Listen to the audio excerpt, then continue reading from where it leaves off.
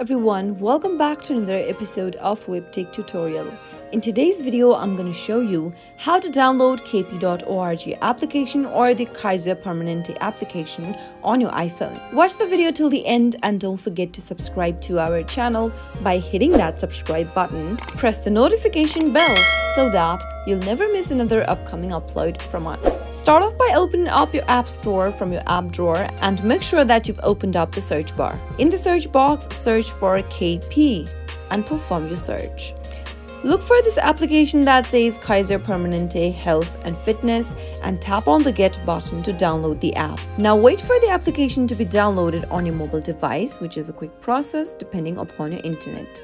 With your Kaiser Permanente or the kp.org application, you'll be able to operate the improved pharmacy shopping experience, update to reviewing real-time medical bill balances, and much more. Once the application is downloaded, tap the Open button to open the app, and that is how you should be able to download the kp.org app or the Kaiser Permanente application on your iPhone. I hope the tutorial was helpful to you. If it was, go ahead and give us a thumbs up.